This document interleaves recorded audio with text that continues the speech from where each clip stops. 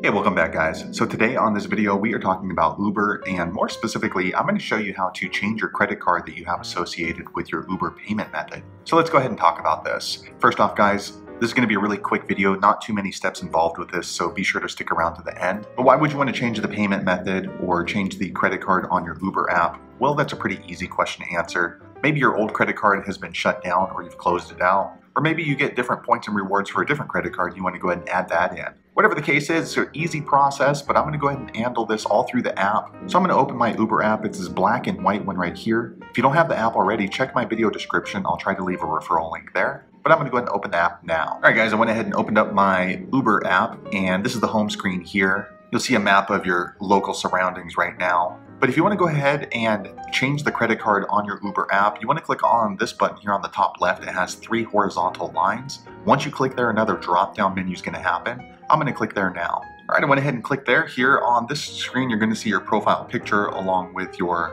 name, your rating. But if you want to go ahead and change your credit card on the Uber app, you want to click on this line right here called Payment. I'm going to click there now. All right, I went ahead and clicked there, and then here on this screen, it's going to show all the different payment methods that you have associated with your Uber app, including all the credit cards that you have on your Uber app. So if you want to go ahead and change the credit card on your Uber app, there's a couple of different ways to do it. So first off, if there's a credit card that you do not want on your Uber app, you can easily delete that. So first, choose the credit card that you want to delete. So I want to delete this one right here in the middle. I'm going to click on that line now. Next, Uber is going to pull up the card information right here. And if you would like to delete that credit card from your Uber app, click on these 3 little dots here on the top right. I'm going to click there now. All right, you get this little menu. You can either edit or delete. I'm going to go ahead and delete. All right, next you get this pop-up confirming that you want to delete this credit card from your Uber app. If you're certain you would like to remove it, go ahead and click this black delete button. I'm going to click there now. All right, next Uber brings you back to the payment method screen. So as you can see, I now only have 2 credit cards associated with my Uber app. The 3rd credit card has been deleted. Now, if there's a new credit card you would like to add into your Uber app, again, it's really easy. Just click on this blue line right here, add payment method